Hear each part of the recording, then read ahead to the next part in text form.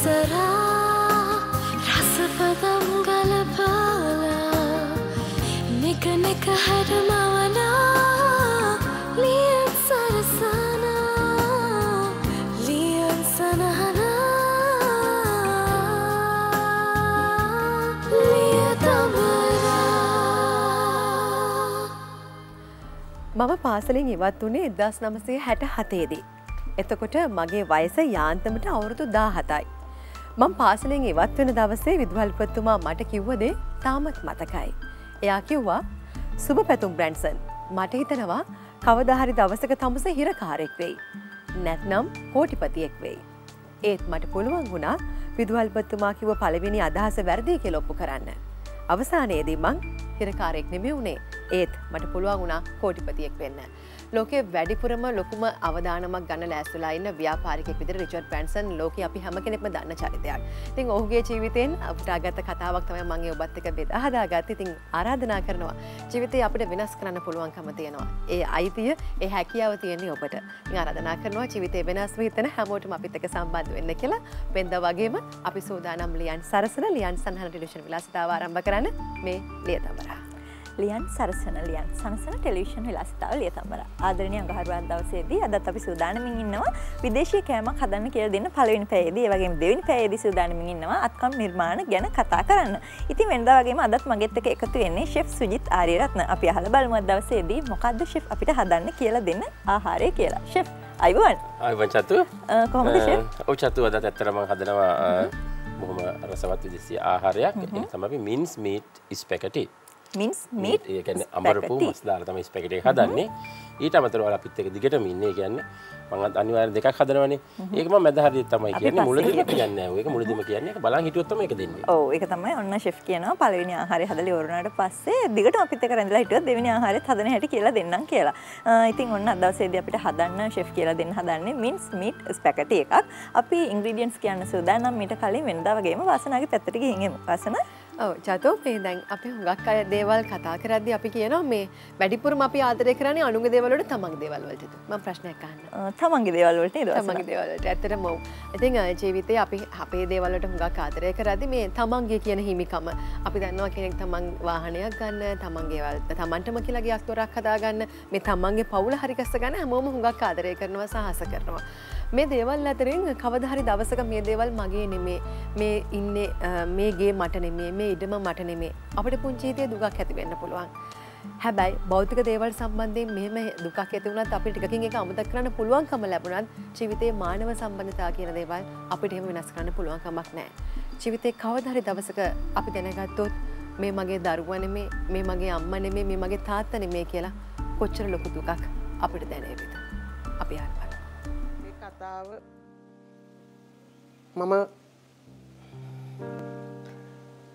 මගේ පුතාටවත් මම කියලා නැහැ. ඒත් එයා කවදා හරි තේරුම් ගනී කියලා තමයි මගේ හිතේ තියෙන විශ්වාසය. මටයි මහත්තයාරයි දරුවෝ හිටියේ නැහැ. අපේ නෑදෑයෝ අපිට තිබුණු දේපොළ වලට ලොකු ආසාවකින් හිටියා කියලා අපිට ඒ කාලෙම තේරුණා. අපිට ඕන වුණා අපේටම කියලා දරුවෙක් හදාගන්න. නමුත් ඒ බලාපොරොත්තු ඉටු නොවන නිසා අපි පුතෙක්ව අරන් හදාගත්තා.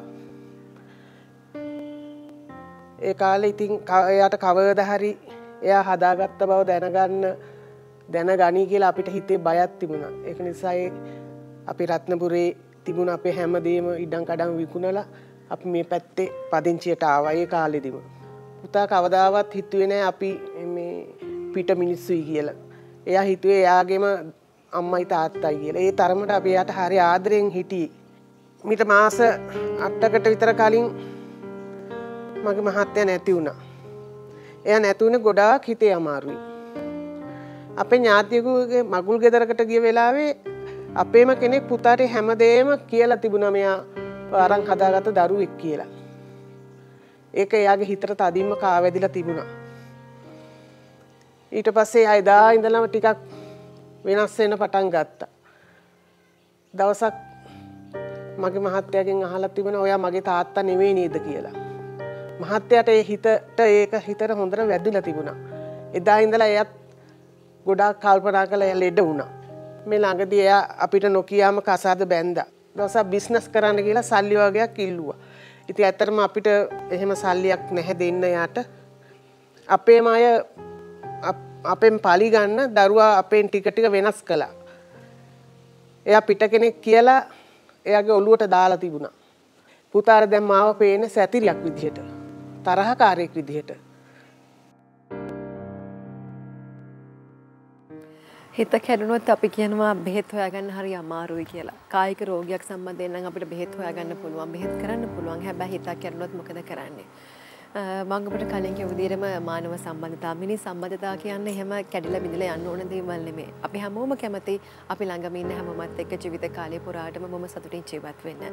ඉතින් සමහර විට ඔබටත් ඔබේ ජීවිතය තුළ ඔබ දන්නා කියන කෙනෙකුගේ ජීවිතය තුළ මෙවැනි කතාවක් තිබෙනවා නම් ඔබ තවමත් හිතේ තද කරන් ඉන්නවා නම් ඒක කාටවත් කියන්න බැරි වුණා කියලා ඔන්න අවස්ථාව තියෙනවා ලියතඹරා තුලින් ඔබේ කතාව රටටම කියන්න. ඉතින් ආරාධනා කරනවා 0114 33 44 66 දුරකථන අංකය ඔස්සේ අපිට කතා කරන්න කියලා. චතු වසනා ඒ වගේම තමයි විඳවන කැඩෙන හැම දෙයක්ම සිදු වෙන අපූර්ව නවතන් පළක් තමයි අපේ ජීවිතය කියන්නේ. ජීවිතේ හැටි කොහොම වුණත් අපිට හැම දෙයකටම මුණ දෙන්න වෙනවා මේ ජීවිත කාලය පුරාවට. ඉතින් අපි ඔබට මතක් කරා ආදරණීය අඟහරුවාදා දවසේදී විදේශීය ආහාරයක් හදන හැටි කියලා දෙනවා කියලා. ෂෙෆ් නම කිව්වා අද හදන්නේ මින්ස් ස්පැකටි එකක්. ඉතින් අපි අහලා බලමු මොනවද මේ විදේශීය ආහාරය හදාගන්න ඉන්ග්‍රීඩියන්ට්ස් ටික මොනවද කියලා අහලා බලමු නේද ෂෙෆ්? ඔචතු වලත් බොම කියන්නේ පොඩි දේවල් තමයි කඩෙන් ගන්න තියෙන්නේ. අනිත් ඒවා ගෙදර තියෙනවා.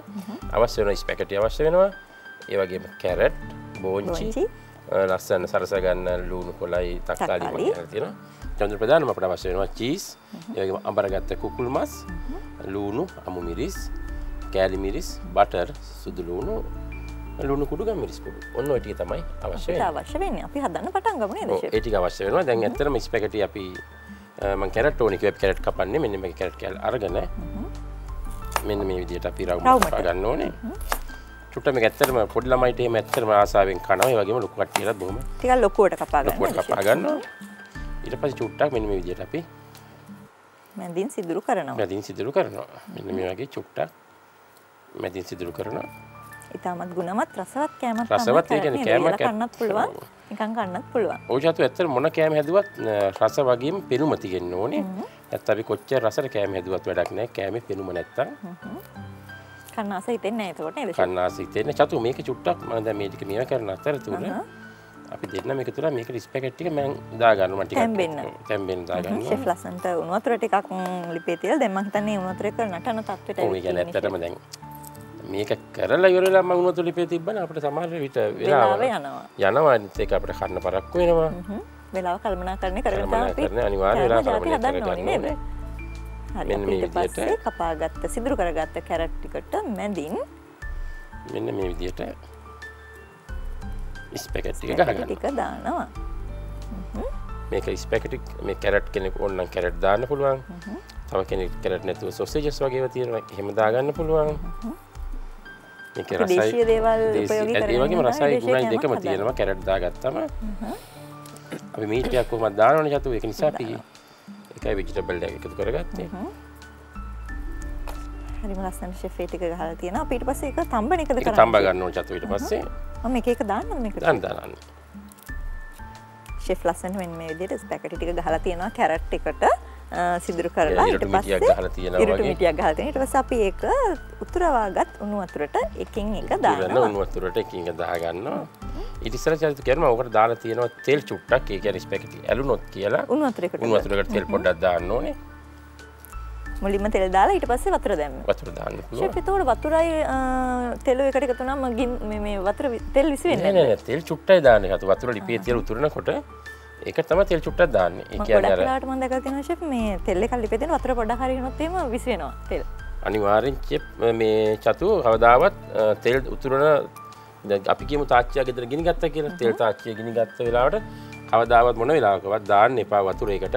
වතුර දාපු ගමන් ගින්දර සම්පූර්ණ පැතිරෙනවා. ඒ කියන්නේ තෙල් ගලාගෙන යනවා. එතකොට සම්පූර්ණ ගින්දර හැමතැනම මේකට පුළුවන් තරම් ආරක්ෂාකාරීව ඉවත් කරන්න. නැත්නම් ඒක වහලා දාන්න මොකක් හරි. කියන්නේ වාතය නැති විදිහට වහලා දාන්න ඕනේ. ඔව්. අපි ගිය සතියේ රොටියක් හැදුවානේ. රොටි හදද්දී ෂෙෆ් කිව්වා මම නිතරම පුංචි කෙන හින්දා මට පුංචිම රොටිය දුන්නේ කියලා. ඒතකොට මේක මොකටද? ඒකයි චතු. මං හිතන්නේ ෂෙෆ් අදත් මම පුංචි කියලා ගෙන ඉඳලා මම චූටියක් හදලා තියෙනවා. පොඩි එකක් මම හදලා තියෙනවා හැමදාම. මං දැන් ලොකුයි ෂෙෆ්. අපි මේක මේ ඔක්කොම ටික දානවා නේද? දාමු චතු එක සැරේට.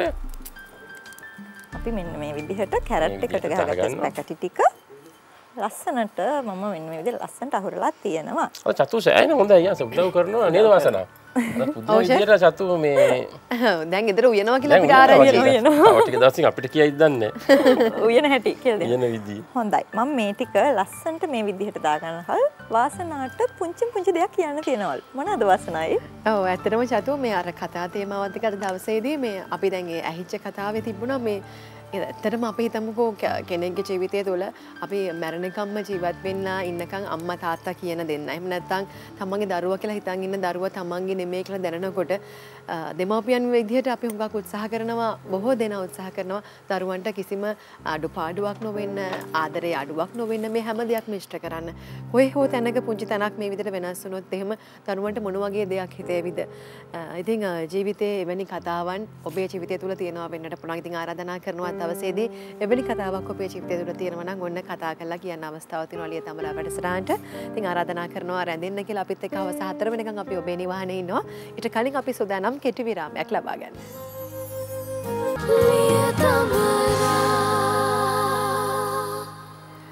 අපි අපේ ජීවිතේ ළඟම ඉන්න අයට අපි කියන්නේ අපේ පවුල උදවියට කොච්චර ආදරය කරනවද?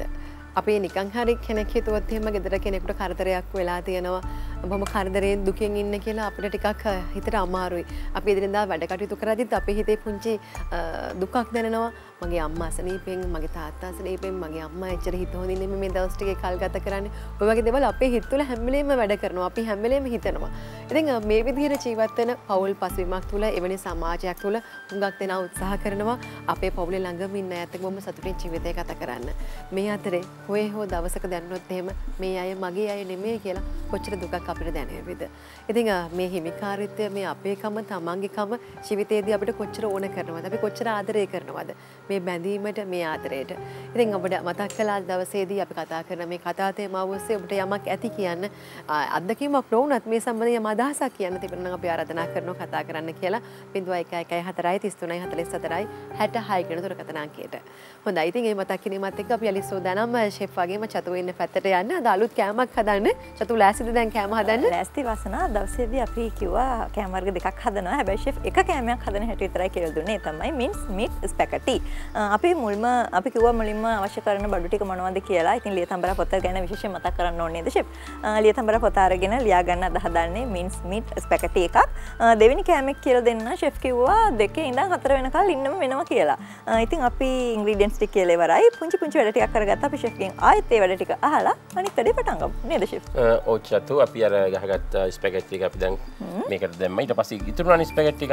ඒ ටිකත් අපි එකට එකතු කරගන්නවා. ඊට පස්සේ ඒක තැම්බෙන්න අරින්න ඕනේ. මේක ලුණු චුට්ටක් එකතු කරගන්න. ඒක තැම්බෙනකන් චතු. ඊට පස්සේ අපිට තියෙනවා ලුණු කපා ගන්න තියෙනවා හීනියට. ලුණු ටික කපා ගන්න. හීනියට ලුණු කපා ගන්න ඕනේ. අද අපි හදන්නේ දේශීය දේවල් උපයෝගී කරන විදේශීය කෑමක් නේද ෂෙෆ්? ෂෙෆ් මේකත් මේ ෂෙෆ්ගේ අර අත්දැකීමක් ඇස්සේ මේක අත ඇත්තටම අපි දැන් ඇත්තටම දේශීය ගත්තා අපේ හැමදේම තියෙනවා. අපේ දේශීය දේවල් දාලා තමයි අපි දේශීය ආහාර හදන්නේ සාමාන්‍යයෙන්. අපිට චීස් වගේ දේවල් තමයි. ඉතින් චීසුත් අපි ඒ කාලේ ඉඳලා තිබ්බනේ. තිබුණා. يعني සමහර විට ගොඩක් අර කියන්නේ කේජු කෑල්ලක් කාක්කරන් කියලා කතාවක්. තිබුණා. ඒක ඒ කාලේ නම් තිබිලා තියෙනවා නේද? ඒ කාලේ ඉඳලා තිබිලා තියෙනවා. එතකොට ඒ දවස්වල අපේ චීස් වලට කියලා තියෙන කේජු කියලාද? කේජු කියලා. කේජු. හරි. ඉතින් කේජු එකතු කරලා තමයි අද අපි අපේ මින්ස් මීට් ස්පැගටි එක හදන්න සූදානම් ඉන්නේ. ඊට පස්සේ හීනියට කපා ගන්නවා චතු. අම්මිරිසියට කපා ගන්නවා. මම ඉස්සල්ලාම මේක පොඩි බටර් වලින් ටෙම්පරාදු කරන්න ඕනේ. අපි කපා ගන්න ඒවා ටික නේද? ඒ ටික තමයි මම ඉස්සල්ලාම කපා ගන්නෙ. මිනිස් කපා ගත්තා. ඊට පස්සේ සතු ඇත්තටම හරිම රසයි. ඒ වගේම හොඳට බඩ පිරෙන්න කන්න පුළුවන්. ගොඩක් හදන්න එකයි නේද? අපි කෑම හදලා වැඩක් නෑ. කන්න බැරි වෙන්න හදන්න බෑ. හදන්න ඕන කෑමක් හොඳට කන්න පුළුවන් වෙන තමයි හදන්න ඕනේ. චතු හදනවා වගේ. මම නම් දන්නේ නැහැ චතු හදනවා කියන කෑම තමයි. වාසනාව දැන් දන්නවා මේ දවස්වල මං ගෙදර උයනවා කියලා ෂෙෆ්. එහෙනම් ඉතින් මොකක් වෙනසක් ළඟදී වෙයි වගේ. ඔව් ලියතඹරා බලනවා කියන්නේ ලියතඹරාත් එක්ක ඉන්නවා කියන්නේ හැමදාමත් රසට ගුණට ඒ වගේම පෙනුමෙන් ලස්සනට කෑම වර්ග හදන්න පුළුවන් වැඩසටහනක් තමයි ලියතඹරා කියන්නේ. හැමදාමත් අපිත් එක්ක එකතු වෙන්න සතිය දවස් 5ෙම අපි සඳ දවසේදී ගමේ කෑම හදන හැටි කියලා දෙනවා. ඒ වගේම අඟහරුවා දවසේදී කියන්නේ අද දවසේදී විදේශීය කෑම හදන හැටිත් කියලා දෙනවා. ඒ විතරක් නෙවෙයි බදාදා දවසේදී කෙටි කෑම වර්ග, බ්‍රහස්පතින්දා දවසේදී කේක් වර්ග, ඒ වගේම සිකුරාදා දවසේදී පානීය වර්ග සහ අතුරුපස වර්ග හදන හැටි කියලා දෙනවා. ඉතින් අද දවසේදී අපි හදන්නේ විදේශීය කෑමක් නේද ෂෙෆ්? ඔව් චතු ඇත්තටම ඉතින් ලියතඹරත් එක්ක ඉන්නවා කියන වලට අපි ඇත්තට අපේ චෙෆ් ලොක්කෝ මෙතනට එනවා. ඇත්තටම ඉතින් කුකුලි ක්ලාස් ඒරියා වගේ තමයි නේද? ඒ තමයි ගෙදරට චතු මේකේ ඉතාලි ආහාරයක්ද කියලා අපි ෂෙෆ්ගෙන් අහමුද? මොකද්ද? ඉතාලි ආහාරයක්ද මේ වර්ගය කියලා? අනිවාර්යෙන් අපි ස්පැගටි ඇත්තටම ඉතාලි තමයි ස්පැගටි පාස්තා මේ ඉතාලි ආහාරය චතු මේ වාසනා කල්පනා කරගෙන පොඩ්ඩක් හොයන්න ඕනේද මට කියන්න ඕනද විස්තර. වාසනාට ගොඩක් තොරතුරු ඕනේ. දැන් අපි මම වගේ හදන දේ බලන් ඉඳලා ඒ දේ කියලා ඉන්නේ වාසනාව හොඳට තොරතුරු හොයනවා. අනිවාර්යෙන්. ගොඩක් අය කියලා දෙනවා. තමයි තියෙන්න ඕන චතු ඒ කියන්නේ අපි හොයන්න ඕනේ කොහේ කෑමද මේ කන්නේ කියලා. අනිවාර්යෙන්ම. හරි අපි ඊට පස්සේ මොනවද කපාගත්තේ? බෝන්චි කපාගත්තා. බෝන්චි කපාගත්තා. ඒ වගේම සුදු ලුණු. චතු පොඩ්ඩක් බලන්න මගේ ස්පැගටි තැම්බිලාද කියලා. තැම්බෙන හොඳට. ෂෙෆ් අපි පොඩ්ඩක් මොකද කියන්නේ කූරු ගන්නවා කියලාද කියන්නේ? කූරු ගන්න පොඩ්ඩක්. ෂෙෆ් වගේ නම් මට මේක ලස්සනට අල්ලන්න බෑ. කවන්න ගන්න කොහොමද ගමන්නේ කූරුනේ ගන්න ඔය. ස්පැගටි ටික නම් ලස්සනට තැම්බිලා දෙනවා. මම හිතන්නේ කැරට් නම් තාම මදි ෂෙෆ්. ඔව් කැරට් එක එකක් තියෙනවා චතු ගොඩාක් කැරට් එක අර බෙරි වෙන්න කියන්නේ. බෙරි වෙන්නම ඕනේ කියන්නේ අපි කැරට් අමුන් සලාදත් හදනවනේ. ඒ නිසා ගොඩාක් බෙරි වෙන්න තැම්බෙන්න ඕනේ. ස්පැගටි එක තැම්බුණා නම් හොඳටම ඇති. ඔය චතු කපා ගන්න ඕනේ මම කපා ගත්තා. ඊට පස්සේ අපි බලමු මේක කොහොමද කියලා. ඔව් ස්පැගටි තැම්බිලා තියෙන්නේ. අපි ඊට පස්සේ තැම්බුණාට පස්සේ අපි මේක පෙරා ගන්න ඕනේ. මගේ තිබුණා කිරි කොටුවක් තිබුණා ඔන්න චතු පොඩ්ඩක්. right. අපි ඊට පස්සේ තැම්බුණ මේක පෙරා ගන්න තමයි තියෙන්නේ. ස්පැගටි ටිකයි පෙරා ගන්න. චතු මේක අතට අල්ල ගන්න ඕනේ. දැන් මම ගන්නවා. right. ඔව් චතු දැන් ওই පැත්ත ඔය දේවල් ටික වෙද්දී අපි සෝදානම් අපේ ප්‍රේක්ෂකයට මතක් කරන්න ඔබ දන්නවා දැන් ඔබ ගෙවතු වගාව සම්බන්ධයෙන් ගොඩක් උනන්දුවක් දක්වන කෙනෙක් නම් එහෙම නැත්නම් ස්වයං රැකියාවක් විදිහට යමක් කරන්න බලාපොරොත්තු වෙන කෙනෙක් නම් අපි හිතුවා යම් අදහසක් ලබා දීම සඳහා මෙන්න මේ දේ ඔබට පෙන්වන්නට ඕනේ කියලා අපි බලලා ඉන්නවා.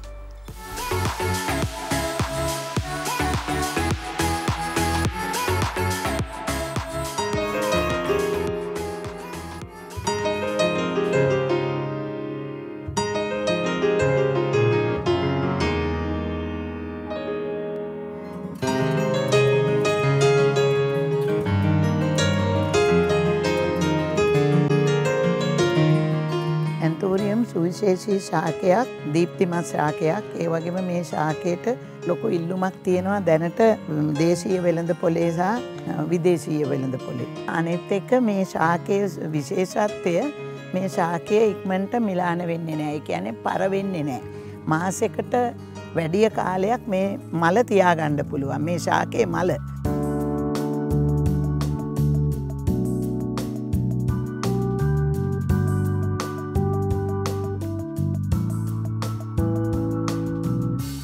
මේ ඇන්තූරියම් කියන ශාකය ලංකාවේම ආවේනික හැදිච්චම ශාකයක් නෙමෙයි. මේක දකුණු ඇමරිකාවේ හැදිච්ච ශාකයක්. දකුණු ඇමරිකාවේ තිබිච්ච මේ ඇන්තූරියම් පැලය හවායි දූපත්වල ජීවත් වෙන සැමුවෙල් ඩේවිඩ් කියන එක්කෙනා ගෙනල්ලා ඒගොල්ලන්ගේ හවායි රටේ තමයි මේක හදලා තියෙන්නේ. ඊට පස්සේ ඒකෙන් ගොඩාක් මේක ව්‍යාප්ත කරගත්තා ඉතාලිය, ජර්මනිය, කැනඩාව, ස්විට්සර්ලන්තය, ඇමරිකාවේ තව රාජ්‍යවලට.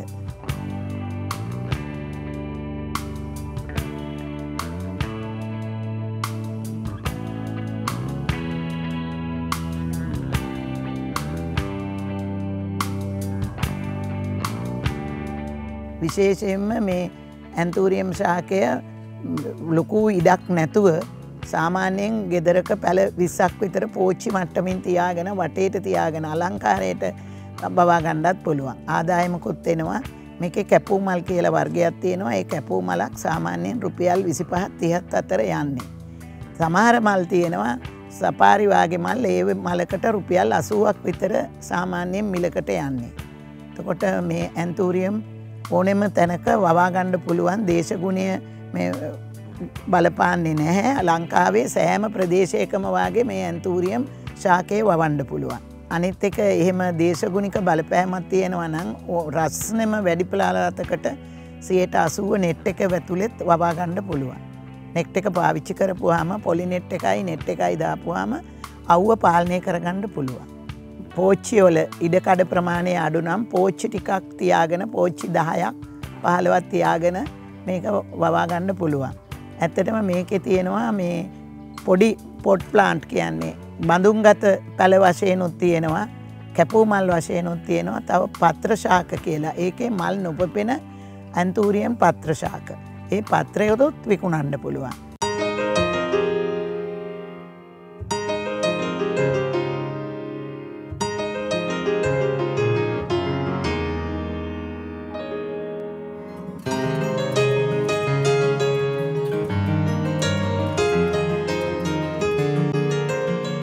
රැකියාවක් නැතිව ඉන්න ගෘහණියකටත් රැකියාවක් කරන ගෘහණියකටත් ඇන්තූරියම් ශාකය හදාගන්න පුළුවන් අඩුම වියදමකින්. ඇත්තටම අඩුම වියදමකින් හදාගත්තාම මේක වැඩි ලාභයක් ලබා ගන්න පුළුවන්. එකක් ගෙදර අලංකාරයටත් මේක හුඟක් ඉවහල් වෙනවා.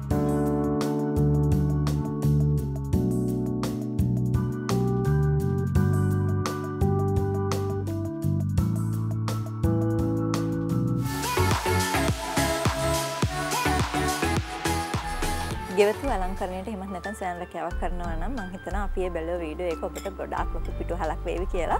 ඉතින් අපි ඒ වගේම තමයි අපි ආහාර හදන හැටි විතර නෙවෙයි ඔබේ දුක සතුට ගැන කතා කරන ගමන් ඔබට අත්‍යවශ්‍ය තොරතුරු ගොඩාක් හැමදාම වගේ බෙදා හරිනවා. ඔබට හැමදාමත් කියලා දෙනවා. ඉතින් අපි ෂෙෆ්ගෙන් අහලා බලමු. අද දවසේදී අපි හදන්නේ මින්ස් මීට් ස්පැගටි එකක්. අපි චුටි චුටි වැටයක් කරගත්තා. ෂෙෆ් අපි පොඩ්ඩක් අපු මතක් කරමු නේද ඒ ටික. ඔය චතු අපි ස්පැගටි තම්බ ගත්තා. අපි දැක කැරට් එකට ගහලා ස්පැගටි තම්බ ගත්තා. තම්බලි වෙලා අපි ඒක වතුර එක පෙරාගත්තා. අන්නේ පෙරාගත්ත ස්පැගටි තමයි මේ තියෙන්නේ. මෙන්න මේ වගේ මේ කැරට් එකේ. මට ඉස්සෙල්ලා චතුගේ මූණ දිහා බලනකොට චුට්ටක් මේ hina ගියා තනියම. මොකද කියලා බලුවා චතුගේ කොණ්ඩේ මේ ස්පැගටි එකේ එක වගේ ටිකක්. ඒ වගේ ටිකක් තියෙනවා නේද? ඒ වගේ ටිකක් තියෙනවා. ඒ කැරට් කෑල්ල වගේ නෙමෙයි මූණ නම් චුට්ටක් වෙනස් ඊට වැඩිය. හරි අපි මෙන්න මේ විදිහට තම්බගත්ත ස්පැගටි එකයි කැරට් එකයි තියෙන. ඒ වගේම ලූණු, මිරිස්, බෝංචි, සුදු ලූණු කපාගෙන තියෙනවා. අපි අනිත් ටිකත් හදන හැටි කියලා දෙන්න සූදානම් මේ කෙටි විරාමයෙන් පස්සේ.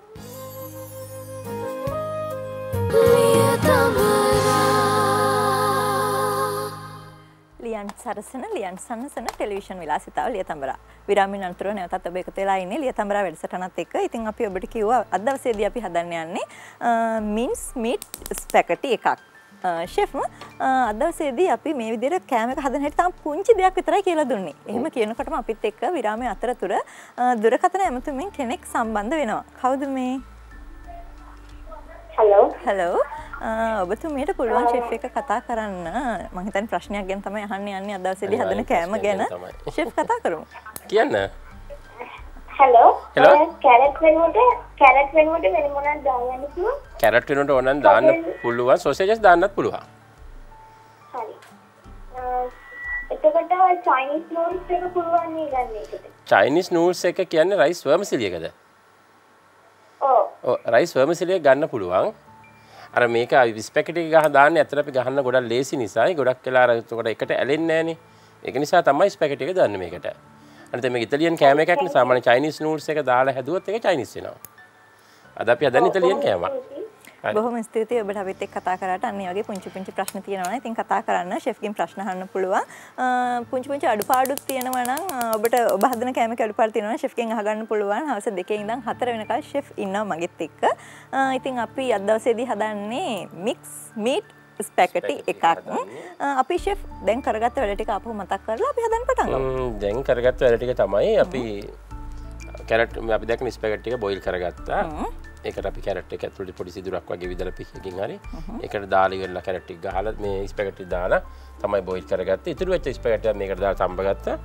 ඒ තම්බගත්ත ස්පැගටි තමයි මේ තියෙන්නේ. ඊට පස්සේ අපි ලුණු, අමු මිරිස්, බෝංචි, හීනියට කපාගත්ත සුදු ලුණු. ඒ ටික තමයි මේ තියෙන්නේ. එතකොට අතේ තියෙන්නේ මොකක්ද? අතේ තියෙන්නේ බටර්.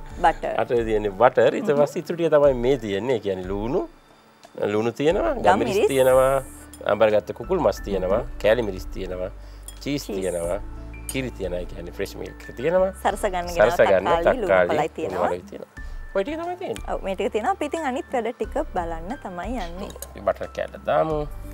ෂෙෆ් චීස් කිව්වම චීස් කන්න ලොකු පුංචි හැමෝ ලොකු කුඩා. ඔව් මට තේරෙනවා දැන් මම පොඩ්ඩක් චීස් කන්නකොට. මේකට අපි එකතු කරගන්න ඕනේ විශේෂ චීස් జాතියක් තියෙනවා. සාමාන්‍යයෙන් මොසරෙල්ලා වගේ වුණත් ප්‍රශ්නයක් නෑ. නැත්නම් ක්‍රීම් චීස් එකක් ඒක ප්‍රශ්නයක් නෑ. ඒක ඒ වර්ග දෙක හොඳයි ඇත්තටම. චෙඩා කියලා තියෙනවා. ඒ චීස් වර්ග තියෙන ඒ වගේ ඕන එකක් ගන්න පුළුවන්. හොඳයි අපි ඊට පස්සේ අපේ මොසරෙල්ලා චීස් නේ ගොඩක් කරලා පීස වලට දාන්නේ. පීස වලට දාන්න. කනකොට මේ ඇදෙන්නේ. ඇදිලා ඉන්න. මේක ඇදෙන්නේ නෑනේ ෂෙෆ්. මේක ඇදෙන්නේ නෑ. මේක ක්‍රීම් එක. මම බලන්න ඕනිද නෑ ඕනේ. ඒක මම බලලා ගෙනාවා. ඔයා බලනවා මටත් චුට්ටක් බලන්න ඕනේ. දෙන්නම් බලන්න ඕනේ. මම බලලා ගෙනන්න තියෙන්නේ. හරි අපි ඊට පස්සේ රත් කරගත්ත භාජනයකට බටර් එක දාලා ඒක දැන් රත් වෙලා තියෙනවා. මික්ස් කරගත්ත චිකන් ටික. අඹරගත් කුකුල් මස් එක දානවා. ඊට අපි මේ දෙකකට මික්ස් කරනවා. ෂෙෆ් ගෙදර ඉඳන්ම ලස්සන්ට චිකන් ටික මික්ස් කරලා අරන් ඇවිත් නේද? ඔව් මේක බ්ලෙන්ඩරේ මෙතන ගන්නලා මේක මික්ස් කරේ නෑ ඇත්තටම මම ගෙදරදී ඒ වැඩ ටික කරන් ආවා. ඒක ෂෙෆ් කරගෙන ආවේ නැත්නම් මට තමයි කරන්න වෙන්නේ නේද? අම්මෝ එහෙම උනත් හොඳට තියෙනවා. හරි අපි යන්න බටර් අපි දැන් ගෙදර වුණත් චතු අපි පොඩි පොඩි දේවල් කරින් කරගන්න ඕනේ කියන්නේ ඕම එක වෙලාවට හදන්න නැතුව ඉඳ තියෙන වෙලාවට පොඩි පොඩි දේවල් හදලා තියාගන්න පස්සේ ටක් ගාලා දෙන වෙලාවට දැම්මයි වුණා. හරි අපි බටර් දැම්මා බටර් එකට චිකන් ටික දාලා තියෙනවා. ඊට පස්සේ සුදු ලුණු ටික දැම්මා. ඊට පස්සේ බෝංචි. ඊට පස්සේ අමු මිරිස් සහ ලුණු. ඒ ටික දාලා හොඳට කලවම් කරගන්නවා. අපි තෙල් දැම්මේ නෑ නේද ෂෙෆ් මේකට? නෑ බටර් දැම්මේ. තෙල් දාන්න පුළුවන් චතු අපි අර වඩා සවත් වෙන්න. බටර් ටිකක් දාගන්න. බටර් ටිකක් දැම්මේ. කියන්නේ තෙල් එක මම හැමදාම කියනවා. වගේ හොඳ තෙල් එකක් අපිට හම්බුනේ නැත්නම් අපි මෙච්චර මේ වියදම් කරපු එක අපරාධයි. හරිම සුවඳක් එනවා ෂෙෆ්. හදන්න ඉස්සෙල්ලා සුවඳක් එනවා කියන්නේ අද වැඩිපුර ටිකක් කයි වගේ චතු මට තේරෙන්නේ. මම හැමදාම වැඩිපුර කනවා ෂෙෆ්. දැන් හැමෝම කියන මං චුටක් මහත් වෙලා කියලා. මම දැන් ඒක නේ හදුවට පස්සේ ඩිෂ් එක එහා පැත්තෙන් තියන්නේ ඒක මේ පැත්තෙන් තිබ්බොත් එකක්. හරි අපි ඉතින් ඔන්න අද දවසේදී අපි හදන්නේ මින්ස් මීට් ස්පැකටි එකක්.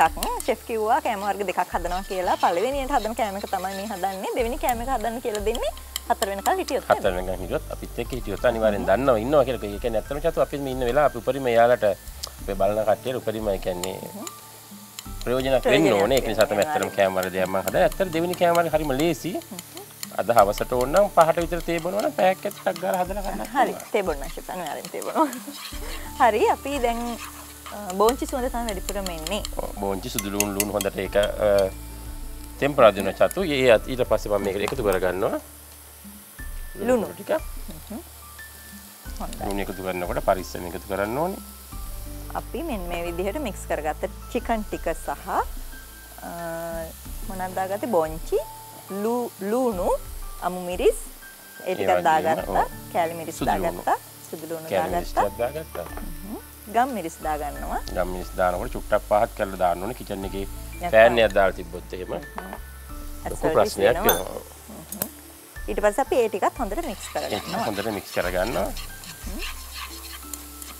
චිකන් ටික සුදු පාට වෙලා තියෙනවා. ඔව් ඒ කියන්නේ බොයිල් එක තැම්බිලා තියෙන චතුව මේක බැදගන්නේ අපි ටෙම්පරේචර් විතරක් විතර කරගන්නේ. ඒ වගේම සුවඳ වගේම ලස්සන පෙනුමක් තියෙනව නේද ෂෙෆ්? ඇත්තටම හැමදාම කියන්නේ එක අපි කටින් කන්න ඉස්සලා ඇහෙන් කන්න ඕනේ. ඇහෙන් 150ක් කෑවොත් තමයි කටින් ඉතුරු 150 කන්න හිතෙන්නේ. අපි මේක කොච්චර වෙලාවක් වගේ තම්බ ගන්න ඕනේ මේ විදිහට? එහෙම දෙයක් නෑ චතු සාමාන්‍ය අපිට තේරෙනවා අපි සාමාන්‍ය පුයන කට්ටියන් ගෙදර වල පොඩ්ඩක් කරලා ඉපක් කියලා දෙයක්. ඒ නිසා මෙන්න මේ ගාන දැන් මේක අඹරපු චිකන් නෙමෙයි කටුවේ මේ මුකුත් නෑ. ඇත්තටම සුදු පාට වෙලා තියෙන්නේ මේක මල්ලඟුඩ අපිට පේනවා රතු පාට වේ කැලි නෑ කියලා. දැන් මේක ටෙම්පරාදු වෙලා තියෙන්නේ. ටෙම්පරාදු වෙලා තියෙන්නේ. හරි. අපි මෙන්න මේ විදිහට පුංචි චිකන් ටිකක් ගෙනවා මික්ස් චිකන් ටික ටෙම්පරාදු කරගෙන තියෙනවා. අපි අනිත් ටිකත් කියලා දෙන්න සූදානම්. වාසනාගේ පැත්තට ගිහින් ඇවිත් වාසනා. ඔව් චතු හොඳ සෝදාක් එනවා නේද? ඔව් ඉතින් ආරාධනා කරනවා නැදලා ඉන්න අපි හවස 4 වෙනකම් ඔබේ නිවහනේ ඉන්නවා. ආරාධනා කරනවා කතා කරන්න කියලා. අද අපේ කතා තේමාව අපි ඔබට මතක් කළා. ජීවිතයේ සමහර බැඳීම් තියෙනවා. දවසක අපිට දැන්නොත් ඒ අය අපේ නෙමෙයි කියලා කොච්චර දුකක් අපේ හිතට දැනෙවිද. ඉතින් ආරාධනා කරනවා කතා කරන්න 0114 33 44 66 කුඳුර කතරංකය ඔස්සේ බලන් ඉන්නවා අපි ඔබ කතා කරනකම් ලබා ගන්නවා කෙටි විරාමයක්.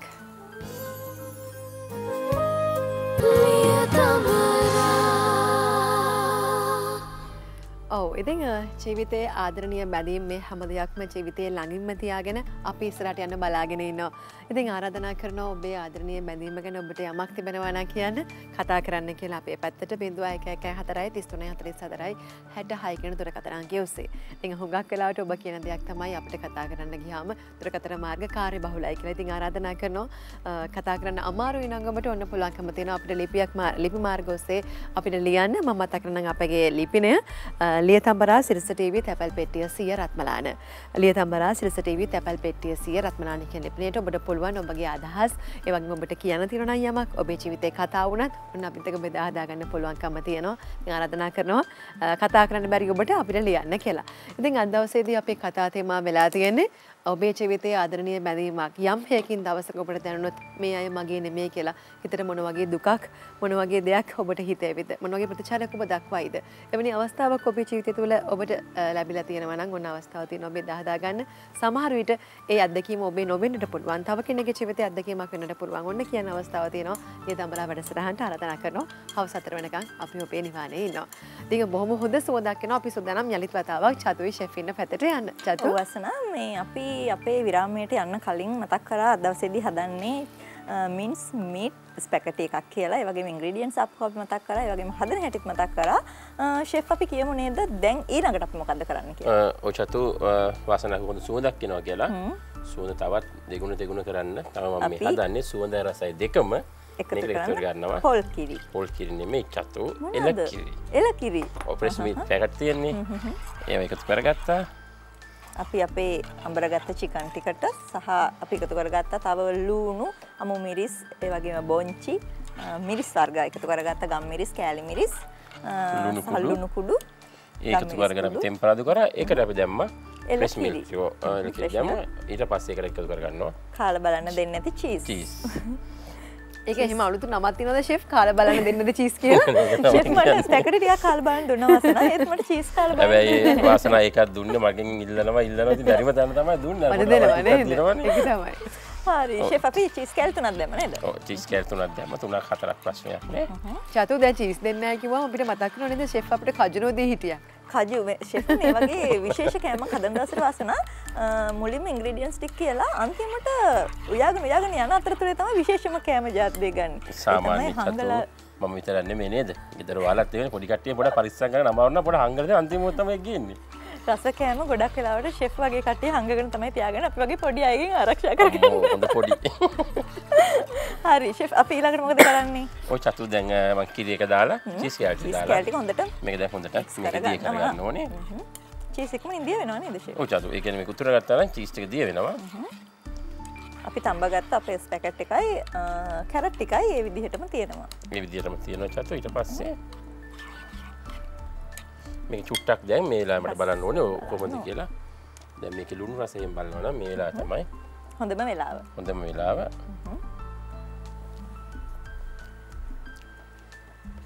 ඇති ගානට ලුණු මදි. තව ලුණු චුට්ටක් දාන්න ඕනේ චතු. හරි. අපි තව ලුණු චුට්ටක් එකතු කරගන්නවා. චුට්ටක් එකතු කරගන්න ඕනේ. ඒ කියන්නේ මේකට ඇත්තටම ටිකක් මදි වුණා. ඒ කියන්නේ මේක චුට්ටක් මදි නම් ප්‍රශ්න නැහැ. මේක ලුණු දාලා තඹ ගත්ත නිසා. අපි මේක හදන ගමන් ෂෙෆ් අපෝ පොඩ්ඩක් මතක් කරමු මුලින් ඉඳන්ම අපේ කෑම එක හදාගත්ත විදිහ. ඔය චතු අපි අද මින්ස් ස්පැකටි තමයි හැදුවේ.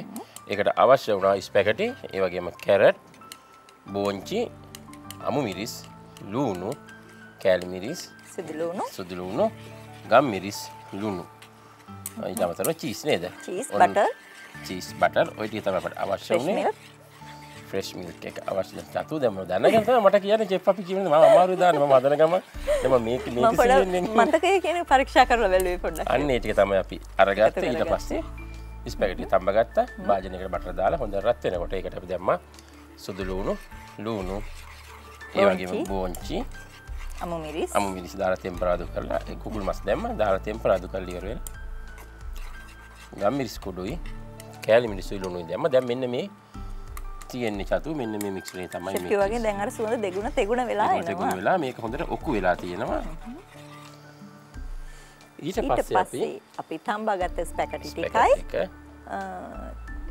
ඔක්කොම කැරට් ටිකයි. කැරට් ස්පැගටි දැන් එකට තියෙන්නේ චතු. එකට දානවා. අතේ කොණ්ඩේ වගේ මම පෙන්නු ස්පැගටි කැටු දැන් තියෙන්නේ. ඒ මම මගේ කොණ්ඩේ වගේ කියන්නේ දෙපැත්තෙන් දාලා දෙපැත්තෙන් තියෙනවා. දාලා හරි මම ඊළඟ සැරේ ඊළඟ බ්‍රේක් එකෙන් පස්සේ එක පැත්තකට දාගන්නවා. මෙන්න මේ විදියට ඊට පස්සේ අපි ඒක මික්ස් කරගන්නවා. ඔව් මෙන්න මේ විදියට